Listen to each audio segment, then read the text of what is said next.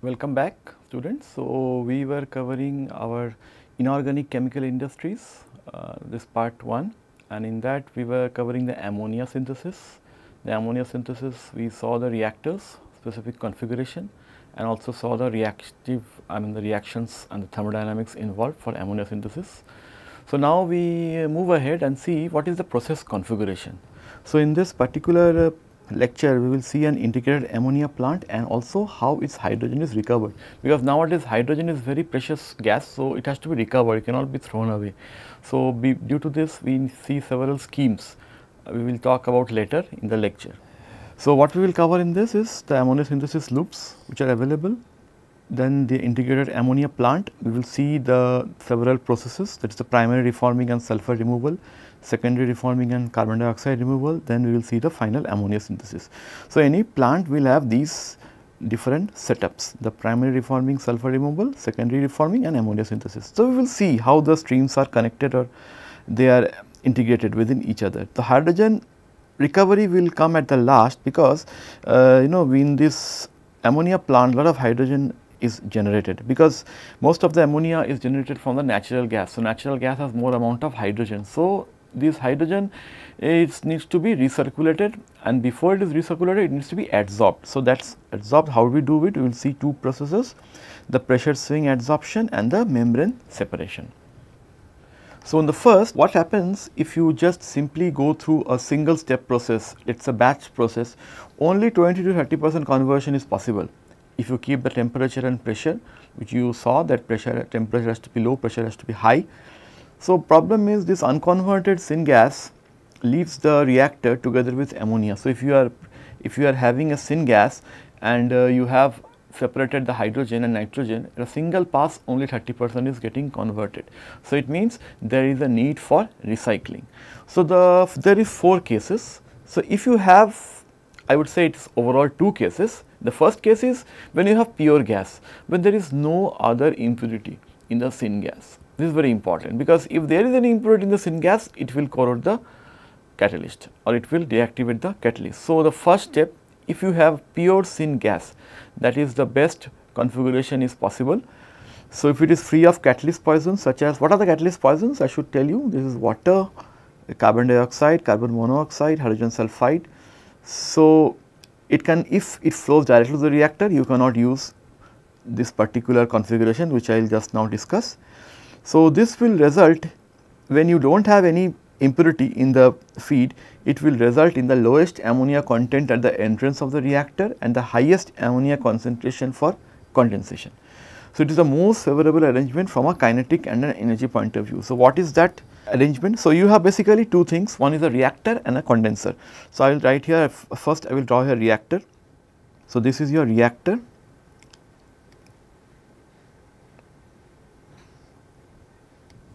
So, you have the catalyst present here, catalyst section. Okay. So, now your feed gas is coming here. So, what you do is you compress the feed gas. Okay. So, while you do the compression, I am putting this sign of the pump like this, then what happens is there is a recycled gas which is coming from the condenser, that is also getting added here. So, again you compress it. So, you again compress this gas and then send it to the reactor.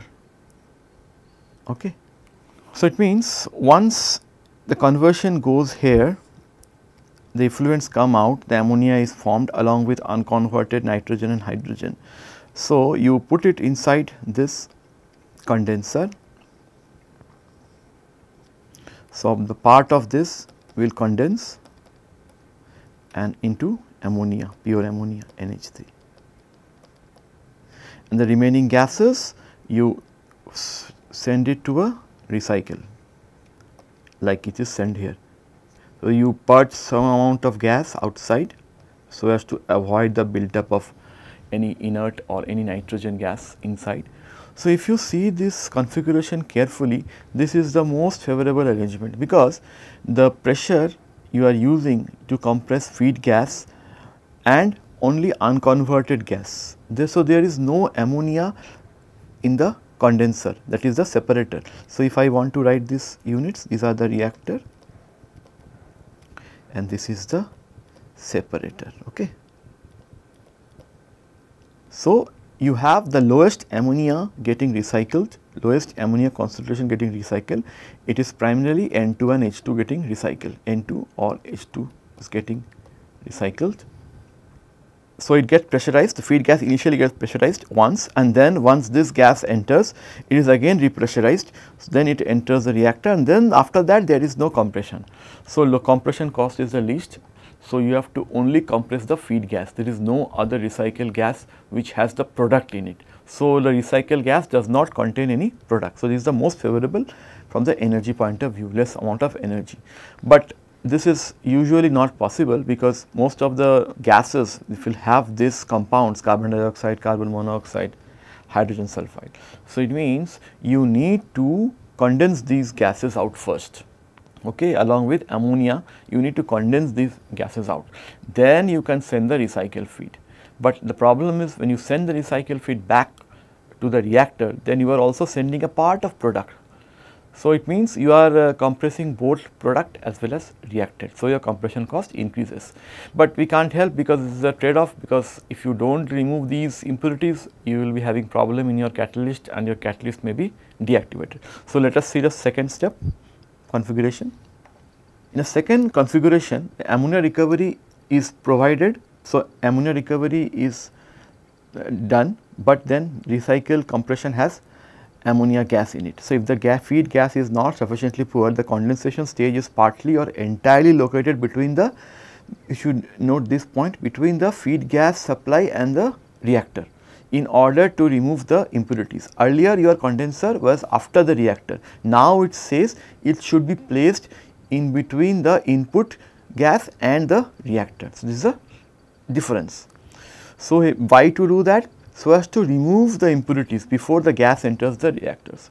But then disadvantage, as I have just now told, the disadvantage is that the ammonia produced in the reactor has to be compressed along with the recycled gas. So you are compressing both the products and reactants. So let us see the configuration for the entire loop when we have some feed gas and the reactor. In initial case, we drew the reactor first and the condenser. Now we will drew the condenser first. So first you will have the condenser here, then the reactor. Okay. So reactor will be as usual, it will have the catalyst in it. Okay. So now what happens? As usual, initially your feed gas is entering. When the feed gas enters, what you do? You compress it like before, you compress this. Now whatever recycled gas is coming, you have to compress again. So you have to put another compressor here. Then send this to the condenser. So it means the recycled gas has the product as well as the reactant in it, and this feed gas will have the impurities in it, because this is configuration only works when there is impurities in the feed gas. So now what you do is you will now remove this in the condenser. So what you have is, so you take out the ammonia, liquid ammonia plus any impurities out here. Okay. So it means that the liquid phase is taken care of. Now what happens to the gas phase? The gas phase is the one which then goes inside the reactor. The gas phase goes inside the reactor. So then there is again a conversion, and the reactant effluent then goes up, and actually it meets with this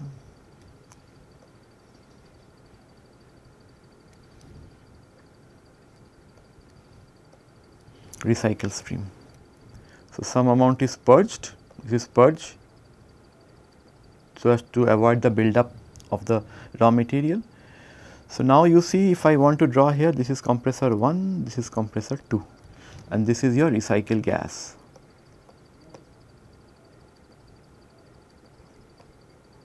Okay. So, this is your recycled gas, fine. So, if you see that issue here is, this is the separator and this is the reactor.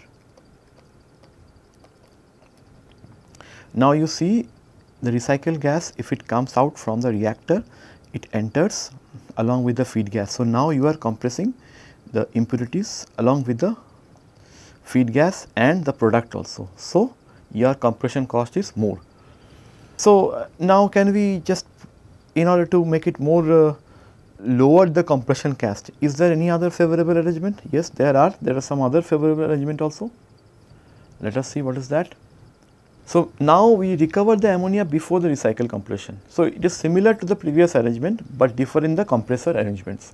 The principle here is where you want to keep the compressor, okay, which part. To avoid the compression of ammonia produced from the reactor, rather it mixes with the compressed feed gas before entering the condenser. Later only gas stream is compressed, which contains feed gas and the recycled unconverted gas.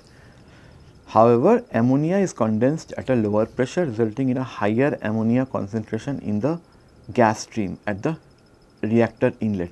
So, this compression is very favorable, but the only issue is the product separation is less. Okay, the product separation will be pure, but it will be less as compared to the previous one, but at the same time your compression cost is decreasing. So, let us see what is that particular. So, as before, you have the feed gas here coming in.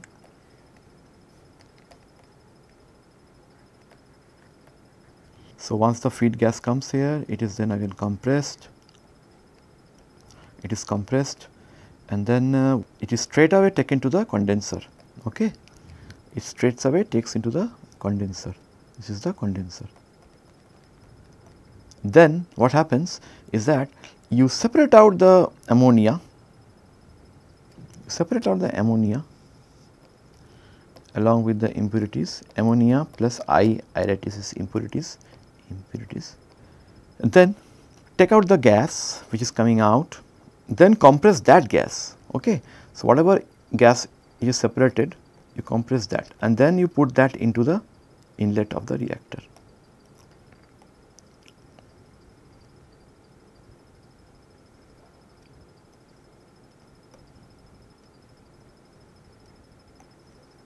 Okay. Then, so what happens is, again as before, you send the recycle stream here.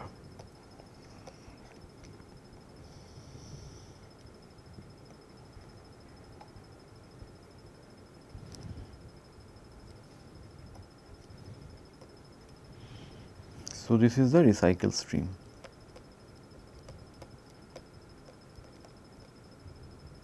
So, now you see, if again I draw these two compressors as C1 and C2, okay. Now, here there was, when it is entered this condenser, so this is your condenser, this is again, this is a reactor. When it enters the condenser, the pressure to which it is compressed is low. So, it means the recovery of ammonia will also be low, but on the other hand, the gases which are taken out from the top, they are again compressed and sent to the reactor. The conversion is high, but the recovery is less. So, this is, in a way you are reducing compression cost, but because in this compression C2 you are only compressing your reactants, not products. In the earlier case it was reactants and products, but in this case you have lesser amount of the desired product withdrawn because of the lower pressure compression. So, these are the things you should understand. So, that is why I have written ammonia is condensed at lower pressure. So, when it is condensed at lower pressure, it has a higher ammonia concentration in the gas stream.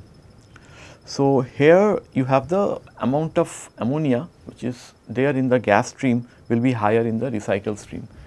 So, that is another configuration is there, which is you use another extra condenser. So, what is that? Tell you. So, two stages of product to avoid the compression of liquid ammonia. The ammonia produced from the reactor will pass through the additional condenser to avoid compression of liquid ammonia. Further, unconverted gas can be recycled for compression coming out from condenser. However, splitting of this ammonia condensation is not economically feasible because it requires an additional condenser. So, your capital cost here increases, although this is the best, recurring cost will be less, but the capital cost increases because you need another condenser. So, let us see that also. So, again you have the condenser, now you will have 2 condensers instead of 1. So, this is the one condenser, you have another condenser, we put it after the ammonia is produced. So, you have the reactor here, catalyst bed here. Now, what happens is, like before, your feed gas is entering here, feed gas enters here, okay. It gets compressed. So, it means whenever I draw to the arrow this side, it means it is compression. If it is the opposite, it is depressurization, okay, or expansion. So, then it enters the first condenser, okay. Then what you have is your this condenser, the liquid ammonia is taken out here.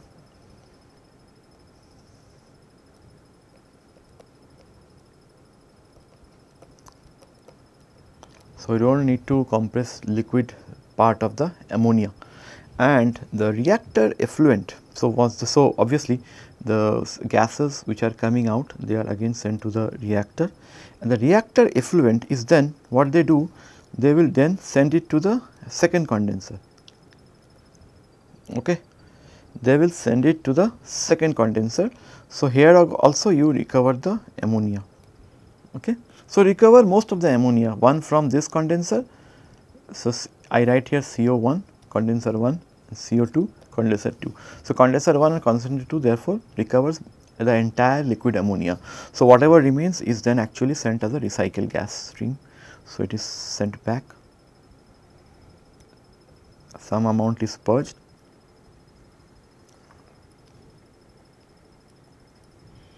okay. So, the recycled gas will have only this reactants. So, this is the recycled gas and this is your purge. So, now you see this condenser 1 and condenser 2 is able to recover both the liquid ammonia. So, you avoid the compression of ammonia in either of the compressor. So, there is another compressor, sorry I did not draw here, there will be another compressor at the start of this. So, you have another condenser, because you need to compress it to that earlier level, you have another compressor before you send it here, okay.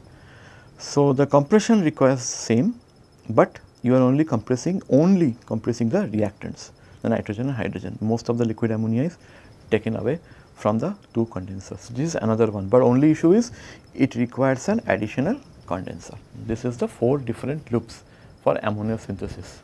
So, you should pay attention to the way how the liquid is removed, because all the gases, they will be differing in their boiling points. So, if you put it in a condenser, so basically nothing but it is a flash unit. So, you separate out the gases and the liquid components, okay. That is what you do in a condenser. So, let us move ahead.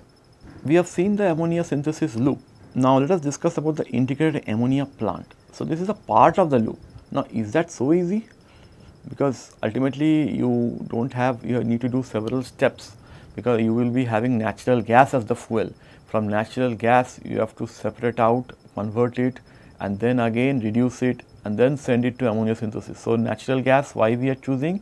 Because it has more amount of hydrogen, it is methane. So, this methane needs to be steam reformed. So, there are 2 sets of steam reforming, the primary reforming and the secondary reforming. So, what happens is that you steam, that is the methane, when reacts with steam, they gets converted to carbon monoxide, carbon dioxide and hydrogen. Okay. So, then what you do in the next step? So, we will see that here. So, the disadvantage of such a entire system or series of steps is failure of a single unit will lead to the plant shutdown. But the advantage is such arrangements are easy to install with lower investment cost. So, these are the different steps. You have, suppose you have the natural gas coming inside, okay. So, natural gas is Ng. Natural gas, you should remove all sulfur component. You remove them, you do a process called desulfurization. Then you send it to a primary reformer. So, primary reformer means what you do is primary and secondary reformer. If I tell it, you can say it's a partial or a complete oxidation. So, here you have partial conversion of the methane to carbon dioxide and carbon monoxide, and then air. In the secondary reformer, you take in air. This air becomes the source of nitrogen. The secondary reformer, the oxygen and nitrogen. So, oxygen will react with the methane, remaining methane. What you have, you form more of carbon monoxide and carbon dioxide. So, if you have carbon dioxide, so you need to do a shift. So, water gas shift reaction. So, it means you convert CO2 to CO and H2. Okay. So, whatever you do, you have producing CO and CO2 and H2. H2 we will be requiring from the reforming, but CO and CO2 we do not require in the final ammonia synthesis, because as I told you, these carbon oxides are detrimental to the reactor. So, they will poison the reactor. So, you need to totally eliminate this carbon oxide. The process of elimination of carbon oxides is methanation. So, what you do, you convert these carbon oxides, so you convert it to methane, whatever left carbon monoxide to methane and water. Then it is fine, because methane, if it enters, is not a problem. It is basically an inert in this case for the ammonia synthesis reactor. So, then what you do, whatever remaining gases, they should be still be doubly sheared. You remove all the carbon dioxide through just scrubbing, and then you send it to condenser. You remove the remaining impurities or the gases and send only nitrogen and hydrogen to the liquid ammonia synthesis loop. And the way we discussed the configuration, pick one of those loops and obtain liquid ammonia. So, carbon oxides are highly poisonous to the iron based ammonia synthesis catalyst, and the catalyst in the secondary reformer is similar in the primary reformer. So, I will tell you what is this primary reforming and secondary reforming. Primary reforming, secondary reforming are, it is nothing but you converting the methane to carbon monoxides or carbon oxides and hydrogen. So, let us see a basic flow diagram how this occurs. So, if you see the overall process, there will be several steps. Obviously, you have the desulfurization.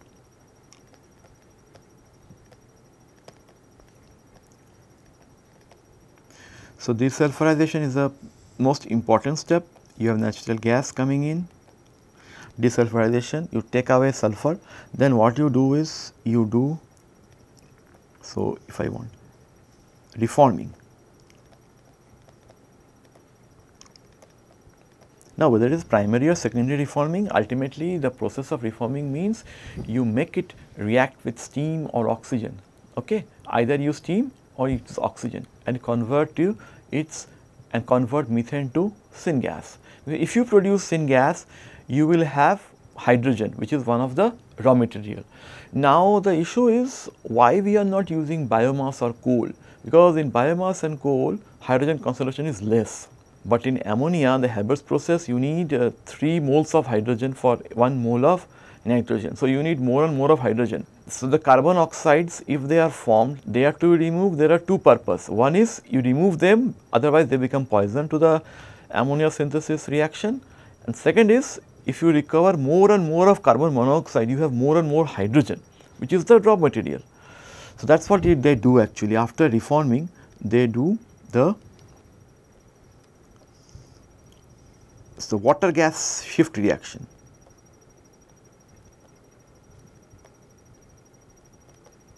So, water gas shift reaction means you are converting all the carbon dioxide, most of the carbon dioxide into carbon monoxide.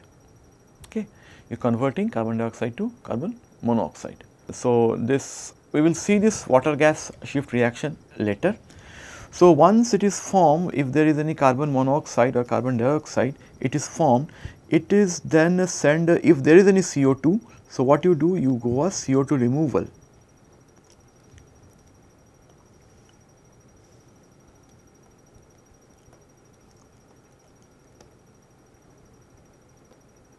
CO2 removal. So, in the CO2 removal, you remove the CO2 from the gases, so that whatever you send to the ammonia synthesis loop, it is free of any carbon oxides. So, after CO2 removal, you do a condensation.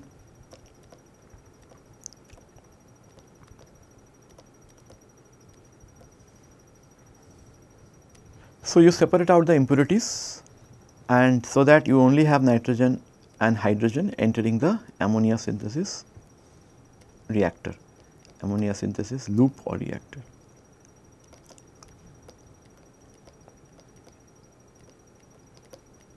Ammonia synthesis, and then finally ammonia recovery, NH3 recovery. Now, just another step which I missed here is carbon dioxide, we are saying it is to be removed, but sometimes what happens, not all is removed, even there is trace amount that is very detrimental to the ammonia synthesis reactor. So, what they do a process called as methanation here, methanation. So, they convert all carbon dioxide to methane, that is called methanation.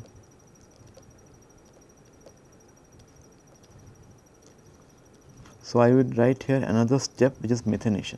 Okay. So, this is the entire integrated ammonia plant loop. Okay. So, finally, you get the ammonia recovery. So, condensation here means you remove the, you are doing the purging of other gases. So, this is called purging. So, you remove the other gases and finally, you get pure ammonia. So, this is the way an integrated ammonia plant works. Okay. So, the first step here is the primary reforming and sulfur removal. So, what we do is, in the first step we send dry gas at high pressure and at normal temperature, it will enter the primary reformer. Dry gas will be mostly methane. Catalyst required in the primary reformer is the minimum. So, in the primary reformer it requires the least amount of catalyst among all the units. So, partially converted feed gas enters the furnace for combustion. The furnace allows combustion of natural gas in the presence of fuel and air. So, let us see what is the primary reformer here happening. So, essentially what you do is, in the primary reformer you have the let us say your natural gas is coming here. So, we will go step by step. Now, we have discussed the entire process. Now, the first process, which is natural gas, this enters the unit where the entire sulfur is removed.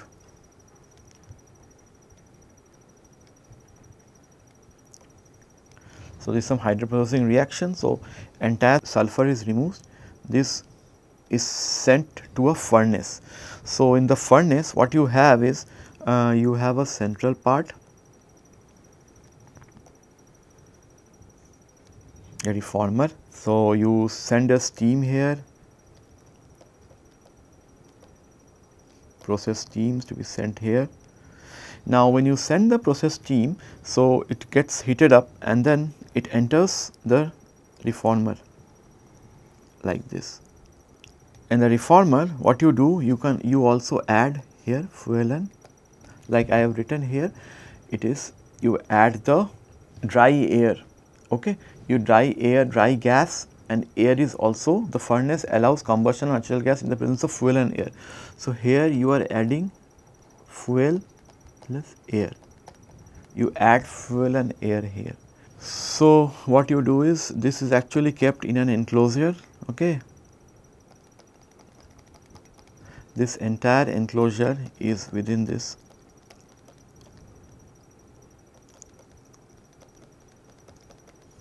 So, this enclosure, what happens is, there are two types of reaction happening in the furnace. So, this is your furnace. So, two sort of reactions happening. So, it is a autothermal reaction. So, you have combustion and some combustion reaction is occurring, and then your reforming reaction. So, combustion, reforming. Combustion is exothermic, reforming is endothermic. So, whatever heat is generated from combustion is taken up by the reforming reaction. Okay. So, this is these are the burners. So, you have these burners here which actually ignite this furnace. So, while it enters, it takes up some heat and then enters the this reformer. So, the products of the secondary reforming is here.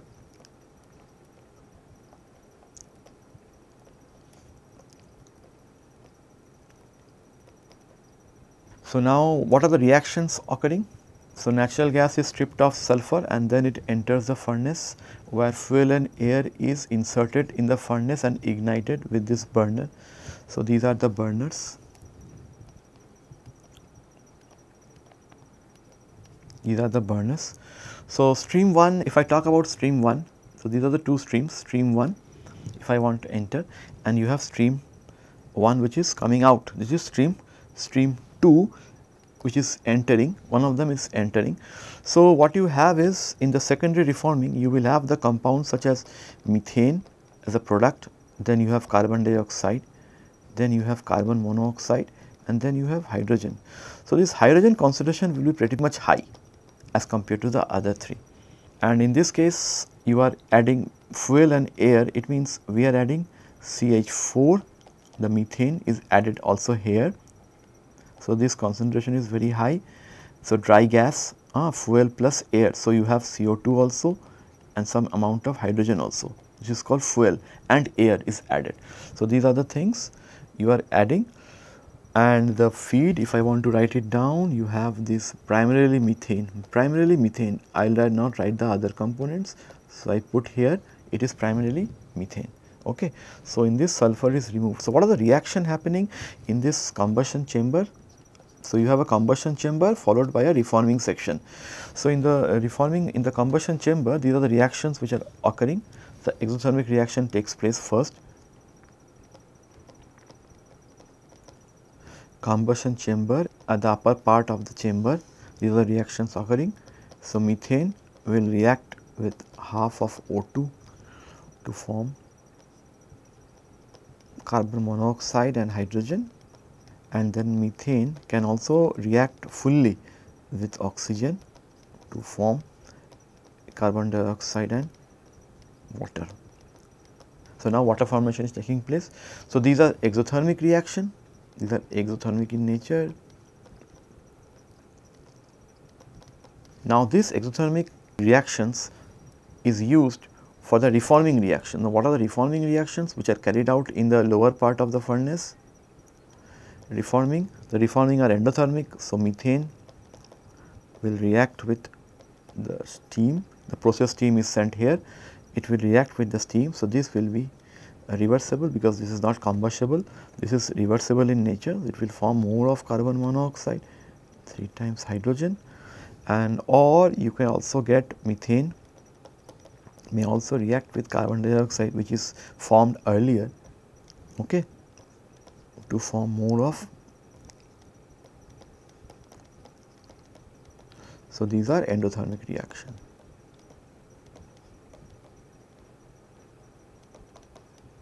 So, this is the first 2 steps. So, in this, so the products, the effluents coming out from the furnace is then sent to the secondary reforming. Okay. So, there are 2 sets of reaction happening in the combustion chamber and in the reforming chamber. So, now you can see more amount of hydrogen is formed because the moles of hydrogen formed is higher as compared to carbon monoxide or carbon dioxide. This is the first part. Now, we move ahead, then look up the secondary reforming. What happens in the secondary reforming? So, if I want to draw the secondary reforming, so just want to get hold of this entire equation or the process till now what we have did. So, we did this. So, this was just now I discussed this entire, this is the reforming reaction here I discussed just now. Okay. Now, when this reforming expression is complete, you send it to this what you call as carbon monoxide shift reaction. Okay. So, there are 2 types of carbon monoxide. So, carbon monoxide is shifted to carbon dioxide, the water gas shift reaction. So, this I will discuss now primarily. So, the dotted part, this is the main. So, this is the high temperature as well as low temperature carbon monoxide shift reaction. Then you do a methanation. So, whatever carbon dioxide is there, you convert to methane. This is another part, methane.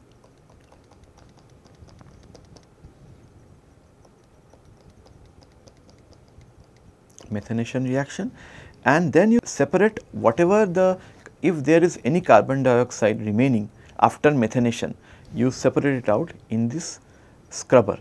So, whatever you left is you send it to the reactor, the ammonia reactor, you send it for the ammonia recovery section. Okay. So, this whatever gases coming out, you send it to the ammonia recovery section, because the gases, unconverted gas phase from the ammonia will also be sent there. So, along with this you also send the gases which are converted in the methanation and carbon monoxide shift reaction to the ammonia recovery section. Now, let us see in detail this carbon monoxide. So, what it is?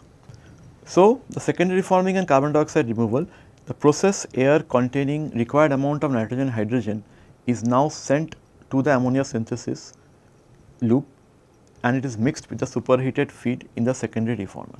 Combustion of feed gas increases the concentration of CO in the reactor. So, there is a chances of catalyst poisoning. So, due to this CO and or CO2 needs to be converted to CO2, and then CO2 needs to be methanated. It needs to do a methanation reaction. So, these are very important. How this methanation reaction takes place? So, see, this is the basic reaction which is occurring. To remove carbon monoxide, it is converted to carbon dioxide. This is called the water gas shift reaction. Now, this water gas shift reaction is very interesting. So, this water gas shift reaction, the expression is something like this, the rate constant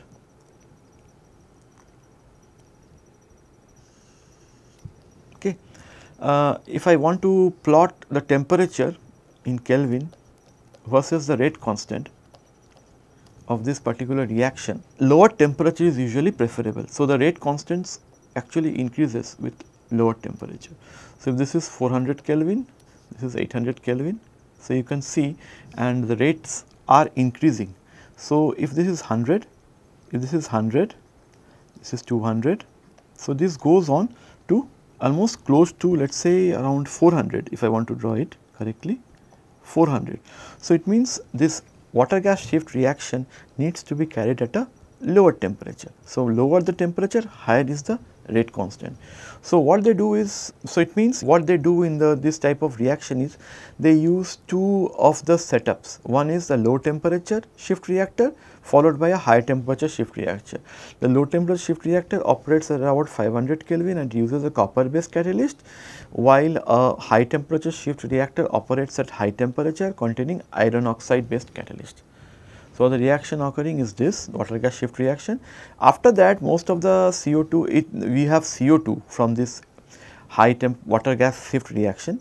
So, this CO2 is also removed by methanation process. What in the methanation process, what happens is you react the carbon monoxide or carbon dioxide with hydrogen and form methane and water. Okay. So, this is the way you remove all the carbon monoxide. So, let us see how does this low temperature and high temperature shift reaction works. So, till now, so what we have seen from the secondary reforming, what you have is you have this boiler feed water getting heated up from the effluents of secondary reforming. It is then separating out, all the liquids are getting separated up. This is cold water coming inside before it is cooled, and then it is compressed and it is sent to the ammonia synthesis loop. So, in the ammonia synthesis loop, you have now, please recollect what we studied. So, what we studied was that we saw that where you need to put the condenser. In this case, you have the condenser followed by reactor. So, it means you are compressing here as well as here. So, both the places you are compressing, and then you are sending it to the reactor. So, here is the ammonia synthesis reactor. So, once you send it to the ammonia synthesis reactor, you are getting the effluents coming down from the bottom. So, I discussed in the previous lecture. So, you can use this type of reactor module where you have a catalyst bed and a heat exchanger, catalyst bed followed by a heat exchanger. A similar vertical type of reactor is used. So, you are sending the cold feed inside and trying to cool it down. So, this way what you do is you separate out all the liquid ammonia from there and from here. So, whatever liquid ammonia is coming out from here, from this part, and then from this part. So, these liquid ammonia are entering into two different condensers. So, they are separated out and you get pure 99.1% ammonia NH3 coming out, and the remaining gases are all purged. So, this is the purged gases. So, whatever remaining gases which are coming out from this condenser are separated, they are condensed and then they are purged. So, this is way how it is done. So, when I talk of secondary reforming, I am talking about secondary reforming followed by methanation, and methanation followed by CO2 scrubbing both. So, it is something like this. So, you have secondary reforming, then the carbon monoxide high temperature shift, carbon monoxide low temperature shift, then the methanation, then ammonosynthesis. Now, see the reaction temperature.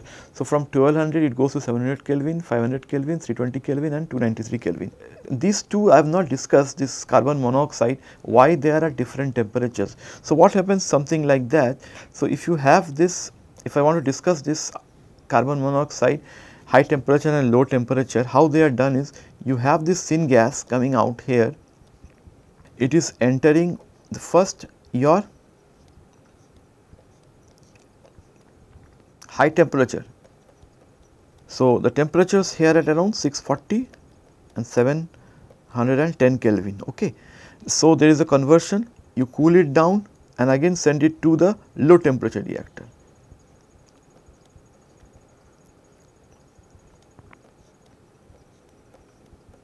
So, when you cool and send it to the, so you are cooling it down here through send it to the low temperature reactor. In the low temperature reactor, the temperatures are around not much, 490, 510 Kelvin. Okay.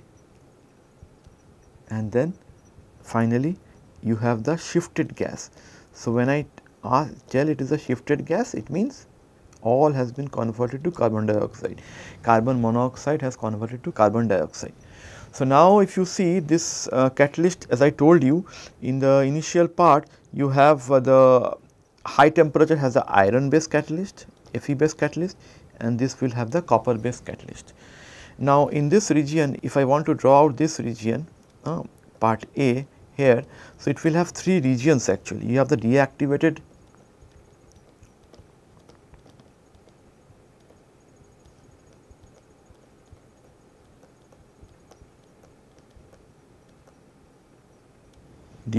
catalyst zone, then you have the active catalyst zone,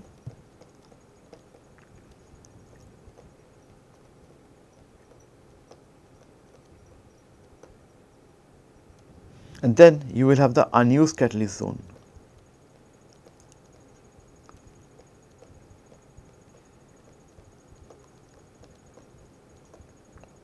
So, it means this entire region is distributed in this order: deactivated, active and unused, because the most of the reactions occur in the upper part. So, it is deactivated.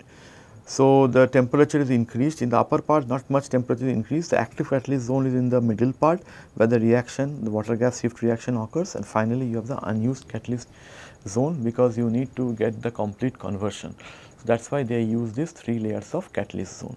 Okay. So, this is the entire integrated ammonia synthesis loop. So, what are the things we have learned here? A regular temperature drop. So, we have seen a regular temperature drop indicates the exothermic behavior of the system. Pure feed gas containing hydrogen nitrogen of 3:1 ratio is finally used for the ammonia synthesis. Other gases such as methane or inert gas is removed from the purge before final condensation of ammonia, because you produce more and more of methane in the methanation step. So, when you are producing more and more of methane in the methanation step, you need to remove them, because they cannot go inside the reactor. So, you condense it. So, if you see here, I have shown, see this particular, you are compressing the gases which are coming from the secondary reforming, which is after methanation. So, you are removing here. So, these are the two condensers where you are removing all the gases. So, all the gases where the CH4 and the inert gases are all coming out and doing as the purge. So, in the purge, you are removing most of the gases. So, this is very important. So, now if you see what are the catalyst volumes you require for a 1500 ton day. Now, the amount of catalyst is very important, because you require catalyst in several sections.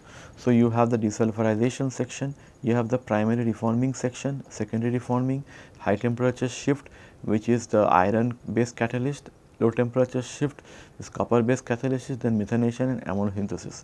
So, now see the catalyst volumes, the amount of volume you require for a 1500 ton per day ammonia plant is close to 76 with respect to the desulfurization, then 24 for primary reforming, then for secondary reforming you have 50, for high temperature shift close to 86 meter cube, then low temperature shift to 92, then methanation 38 and ammonia synthesis is 92.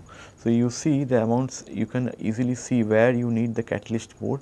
The amount of catalyst for the converting the carbon monoxide to carbon dioxide is the most, because 86 plus 92, if you add them up, it is more than any other step. So, you require lot of catalyst to make sure that the gas which is entering the ammonia synthesis reactor is free of any carbon dioxide.